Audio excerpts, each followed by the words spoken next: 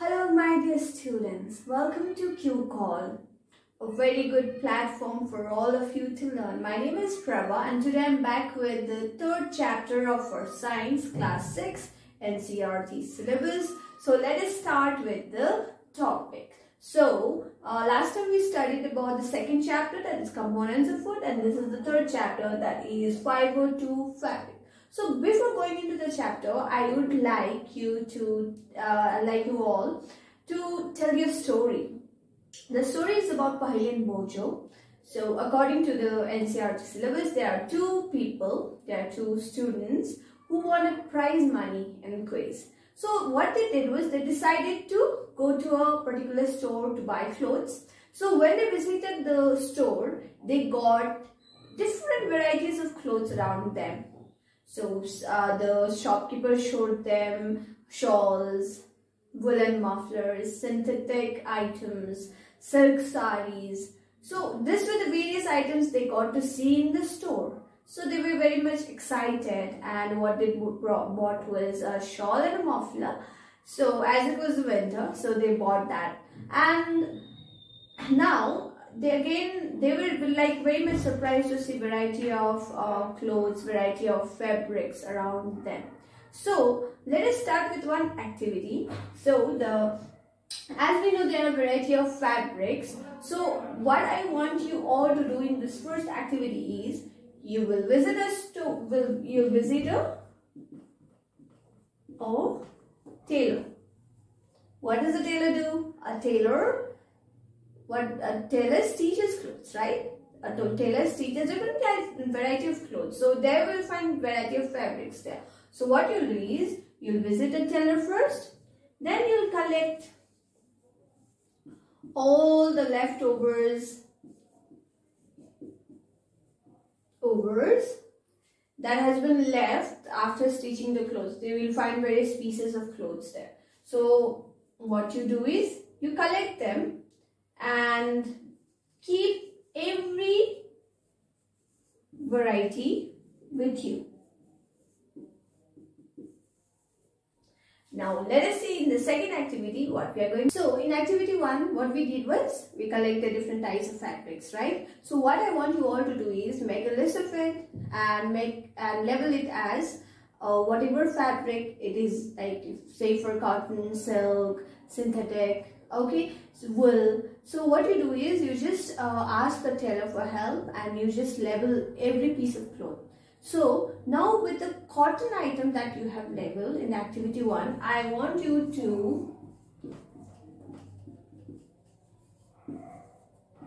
take the same cotton item that you have labeled in activity 1. In activity 2, what we are going to do is you will, with the cotton item that you have, with the cotton fabric you have, what I want you to do is just pull the loose thread or yarn. If in the edges you'll find it. If you don't find it, you just need a needle. So what you do is with the help of a needle, you just pull out one of the yarn or the loose thread. So what do you observe? So each fabric is made up of yarns, right? So each single yarn is made of some kind of fabric. So it is a cotton. So now we'll look at what is it actually made up of. You have drawn a yarn from the cotton that you have got from the tailor. So what now next is the activity 3 that I want you all to perform. Now as we know now, the cotton is made up of yarns, correct? So different kind of yarns. Now we'll see what each yarn is made up of, what each loose thread is made up of. So what I want you to do is just take that single yarn, take a yarn at your hand. Then what you do is with one hand you just press one edge of the yarn, one edge, then another edge. At the other edge, what you do is you just scratch it. So what you'll observe is that the yarn will get further separated into thin strands. What is that called? That is called fibers. So as you have seen, while kneading anything, or like while sewing anything, like any clothes, what you can see is like it's very difficult sometimes to put the thread through the needle, because we could see several thin strands. Those thin strands are nothing but those are fibers. Okay, now as we know that fabric, cotton fabric is made up of yarns. Then these yarns are again made up of thin strands called fibers. So fibers are of different kinds. Okay, so it could be cotton, it could be jute, it could be silk. So now let us study what are the different types of fibers that we know. What are fabrics? Fabrics are like those. What are fabrics made up of? Fabrics are made up of thin strands called yarns, and yarns are again made up of more thinner strands called fibers. So like we know, fabric is what is made up of. It is made up of yarns, and these yarns are again made up of more thinner strands. What is that? Fibers. So what we are going to study now is fiber. So there are various kind of fibers like cotton, jute, silk and wool. So where do we get this from? We get this from plants and animals. So they are called natural fibers, as we are getting them from plants and animals. So what do we get from plants? We get from plants cotton and jute from plants, silk and wool from animals. Got it? So now what we're going to study is now cotton, like wool. Where do we get from wool? We get it from the fleece of sheep. Okay, and also sometimes we get from rabbit, goat, but most of the time wool we get from the fleece of sheep. Got it? So where do we get silk from? So silk is mainly made from the cocoon or silkworm. Got it? So likewise we have for cotton, we have plants, that is cotton plant, and for jute we obviously get from plant,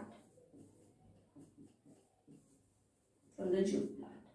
So now there are various kind of nowadays, like before, like 1 million, not 1 million, but many years back, there was only these sources of fibers. But nowadays, like since the new era has arrived, so there has been the invention of synthetic fibers as well. So that we usually get it from chemicals. So those are not natural fibers. Those are synthetic fibers. So those are called as synthetic fibers. So what are those? Like for say polyester,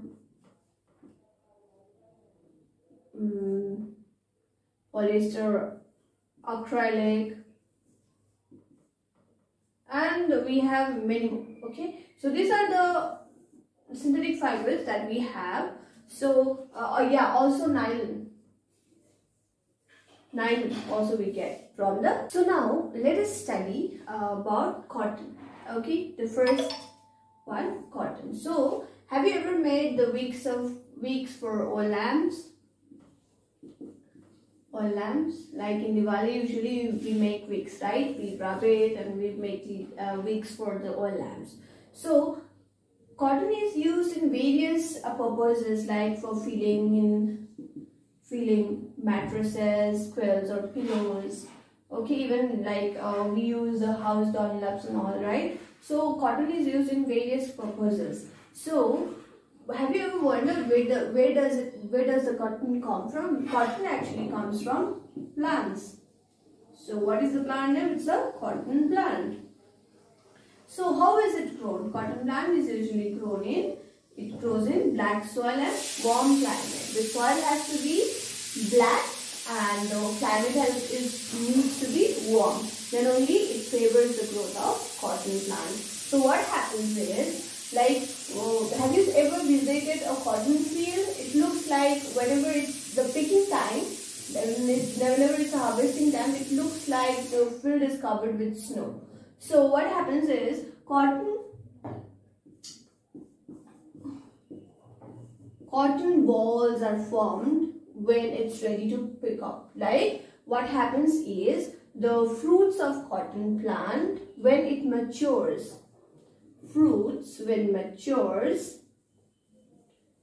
What happens to it? It bursts open. So then the seeds covered with cotton will be seen. So how do we harvest this? It is like we pick it with hand. So it's picked with hand.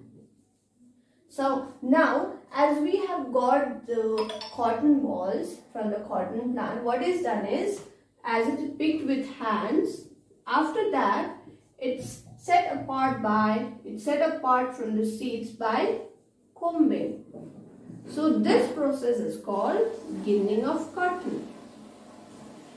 So the process in which the cotton fibers are separated from the seeds by combing is called ginning. So after ginning, what happens is like either it is used in the feeding of the mattresses or in various purposes. So the ginning is the last portion in the formation of cotton. So have you ever wondered while take like a piece of cotton from your mattress or a pillow? So what happens is you try to set those cotton apart. So you try pulling at the edges. So what you would see thin strands. So those are called fibers. Those are called cotton fibers. So as we're talking about cotton, those are called cotton fibers. So there are also jute and synthetic items. So we'll talk though. As we've studied about cotton, I want you to do one activity, that is, in which parts of India is the cotton harvested. So now we'll move on to jute. So jute is mainly harvested from the stems of jute plant.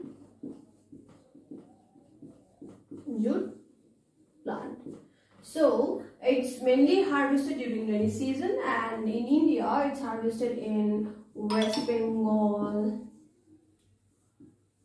Bihar and Assam. So mainly you'll find in these states the harvesting of jute during rainy season, and when it is harvested is during the flowering stage of jute. Flowering stage. So how is it harvested is, the jute stems are immersed in water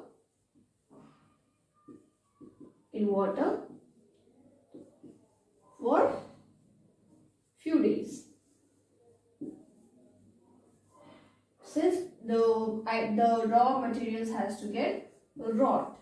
So after that the jute are taken down with hand. So now the machines are also available even for cotton. So for jute also it's done, but mainly it's done by hand only. So the jute are derived with hand. So finally you'll get the jute item. So what happens is, the jute are first converted, the jute fibers that you have got, the jute fibers are first converted to yarns.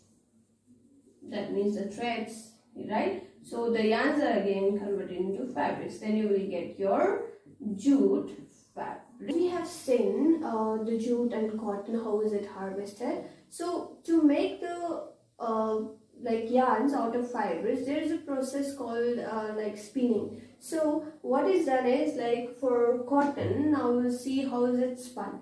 Okay, so what happens is, like to make yarns out of fibers, you have to do a process called spinning. So it can be done. I want you all to do an activity again. So what you can do is, you just take like cotton, okay, a normal cotton that you have at home.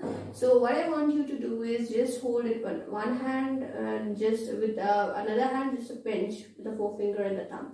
So what you do is, you just start pulling it, just pulling it and rubbing it. So as long as you pull it, you'll form a thread. Got it? So that is what is called spinning. So earlier it was like hand spinning. So there were also devices called tuckly. So it is a hand operating device. So also there were like other hand operated device where the cotton was spun, so that it could be formed into it can be converted into yarns. So tuckly is a hand operating machine, and also we had charaka. So charaka, we all know, it was popularized by Mahatma Gandhi as a part of independence movement. So he encouraged everyone to use hand spun clothes, so that they can shut down the British synthetic materials, right? So it was like in 1956 that the government passed an act to promote Khadi and Village Industries Commission. So it was passed in 1956. So it promoted the use of hand spun cotton yarns. Okay, so now we know that it's the clothes that is made up of cotton. First is the cotton has to be dyed from the plant. So after that, it's hand spun. Like the spinning is done either through the hand operated device like Takli and Charaka. And nowadays, as it has been like more development has been done. So there are like big machines to do various mass of work at one time. So it has lessened the pressure of work to people. So nowadays Charaka and Takli are hardly used, but big machines are used to just form the yarns out of cotton fibers. So for fibers are first converted to yarns through spinning, then again it's converted into fabrics. Then that is when we get our clothes. Got it? We have studied like how a fabric is made. So the yarns are arranged together to make a fabric, right? So what happens is, now we'll learn about the different processes in which fabric is made. So the yarns are arranged into fabric in two different ways, that is weaving and knitting. First we'll go for the weaving. So we can practice it at home with the papers as well. So weaving is nothing, it's actually the arrangement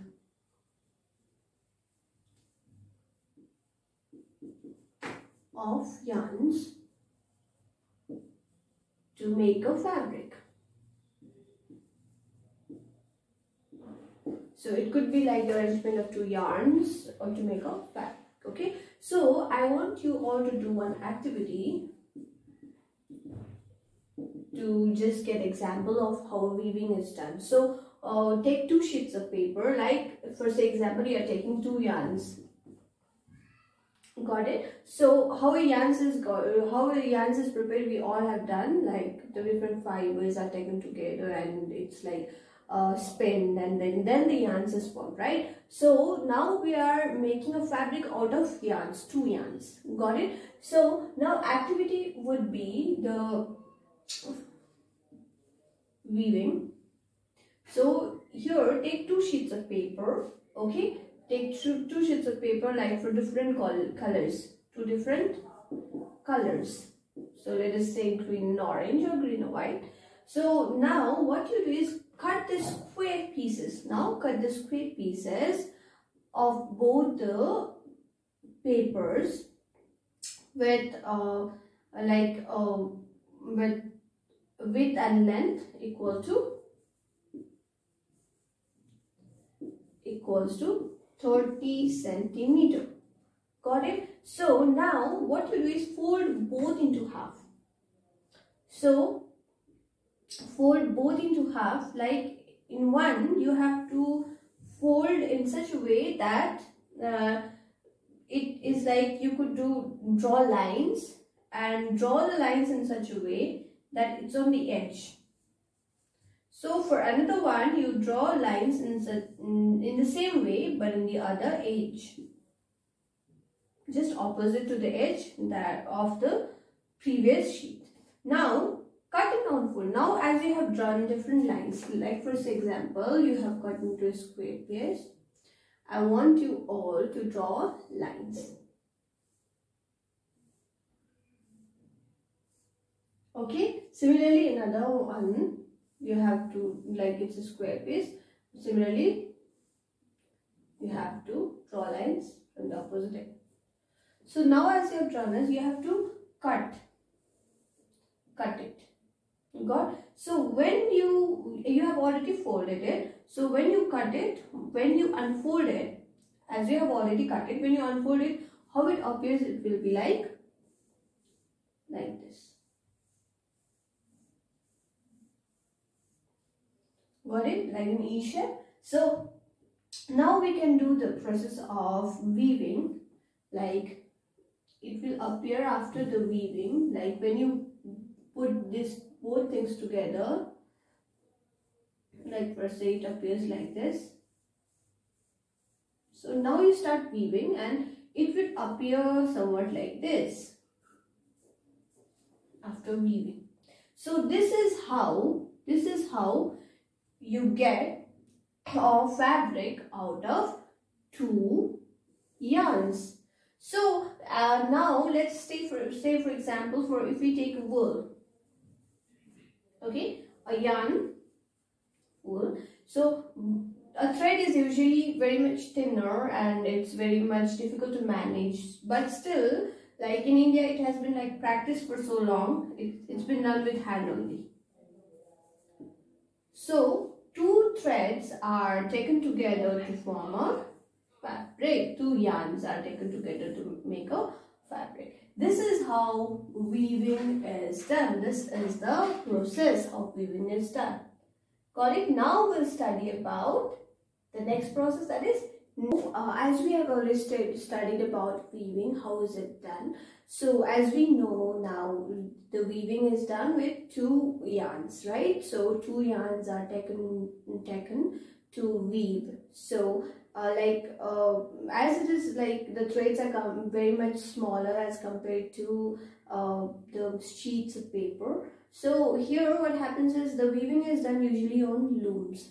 Okay, so the looms are either hand operated or power operated. So that is how weaving is done.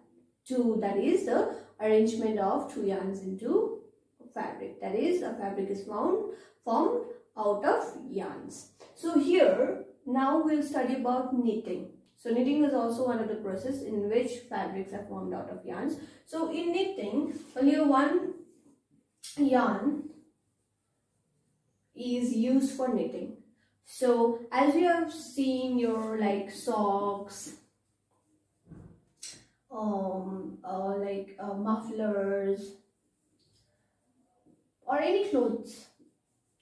So what happens is when you pull a yarn, just pull a yarn, try pulling a yarn and from the one edge, what happens is it will go on continuously drawing, right? It will continuously draw, unraveling the fabric. So what happens to the fabric material that we have? The shocks or the mufflers or any kind of clothes that are made of fabric, what happens is when it unravels, it will continuously draw until it ends, right? So this is like knitting is done either with hand. So we have seen, right, our parents knitting or our mothers knitting, right? So they usually done by hand or by machines as well. So the one that is done by hand is usually in case of wools. Okay, so the one that is done by machines, it's also wools, but like in some cases you'll also find cottons in every material in machines, because it cannot be done by hands. So usually knitting is done usually by hand in case of wool. Like woolen clothes, you'll usually find it knitted by hands. Got it? So now, as we have completed knitting and weaving, now we know that these are the two processes which is used to make fabrics.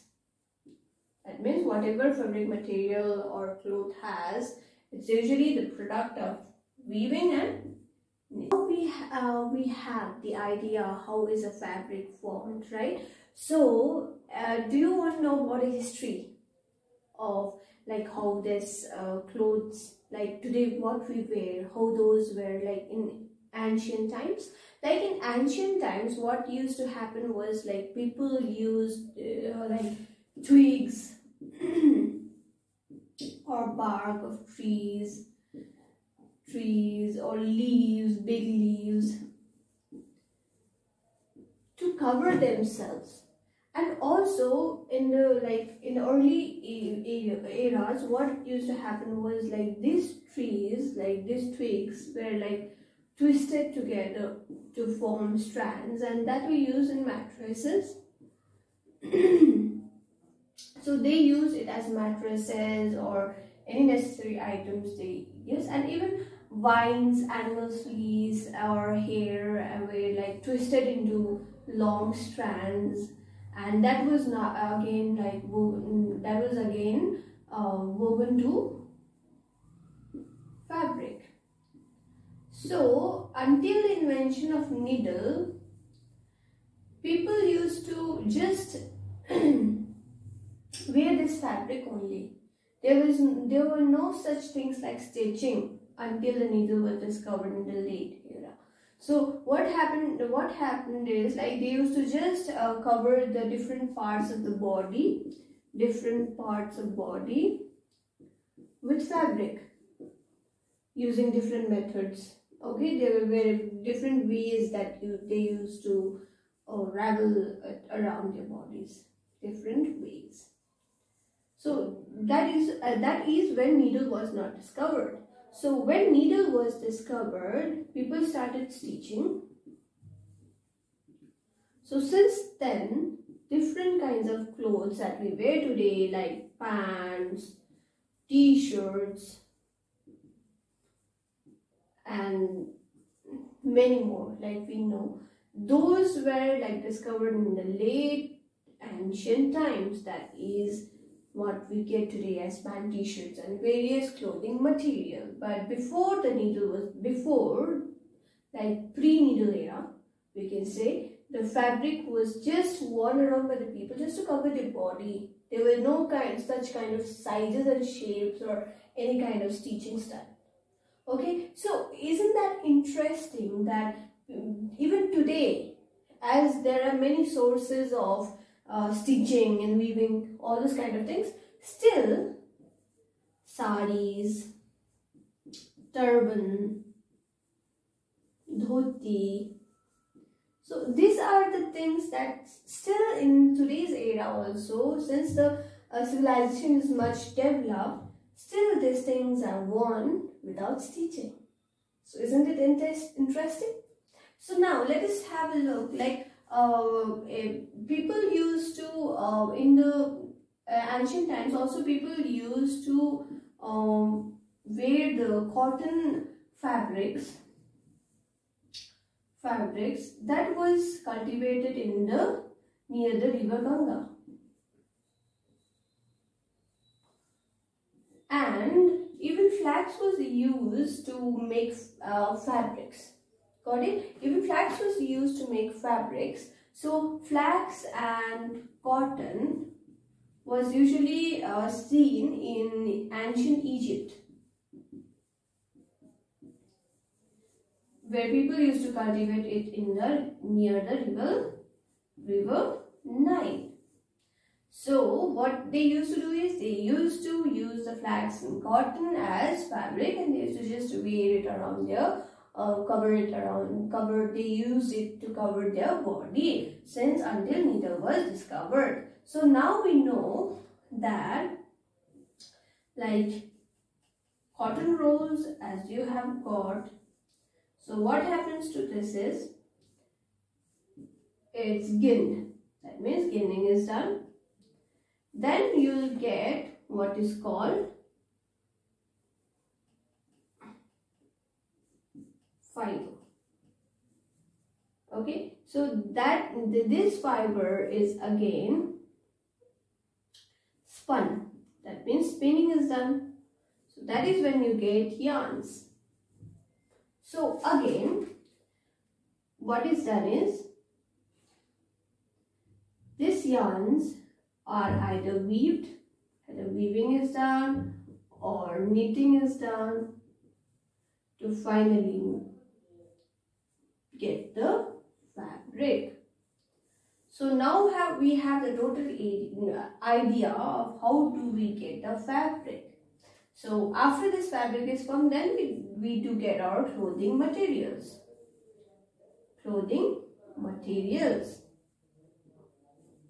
Like after stitching. So this is the final product. So the final product is actually what we wear, but this is the final product which is used for the stitching different kind of clothes. Now we know fiber to fabric. We have completed the fiber to fabric journey now. So now we have the total idea of how the fabric material that we use to stitch our clothes or we use as clothing material is got. So that's it for today. See you in the next class. Thank you for